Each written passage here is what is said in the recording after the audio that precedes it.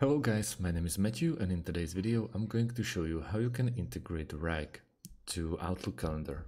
First of all, we have to create ourselves an account at Wrike.com and we want to continue with on our homepage. As you can see, we already got like 14 days of free trial that Wrike provides for us.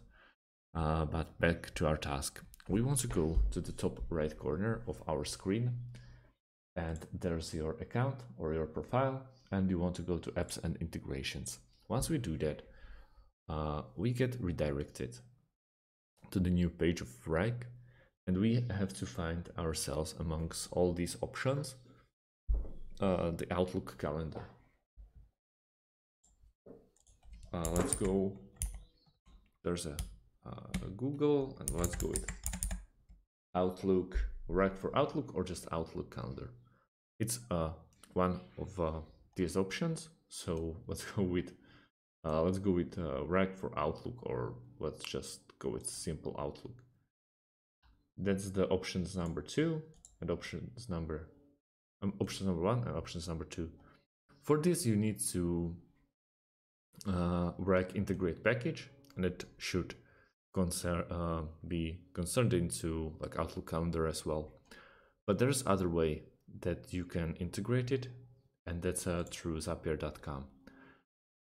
First of all, we also have to create an account in Zapier.com, and once we do that, we want to go to the top left corner and we want to make a zap. You can name it like this, like Wrike to Outlook. And once we are here, we have to start with the application that we want to start our zap with. In our case, it's Wrike. Once we do that, we want to choose an event, which will be new task.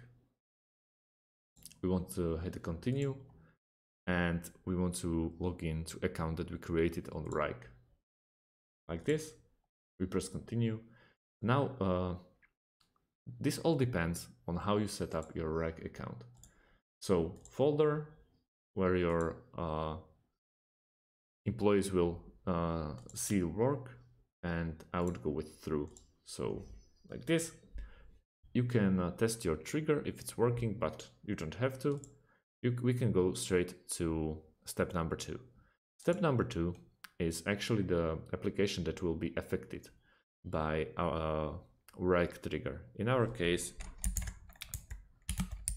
it's Outlook. We press Outlook, we choose an event. So what will need to happen, it's a new task in Wrike will trigger create an event, let's say, in Microsoft Outlook.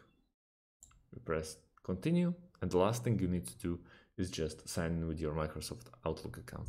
So that's about it. Thanks for watching, and see you on the next video.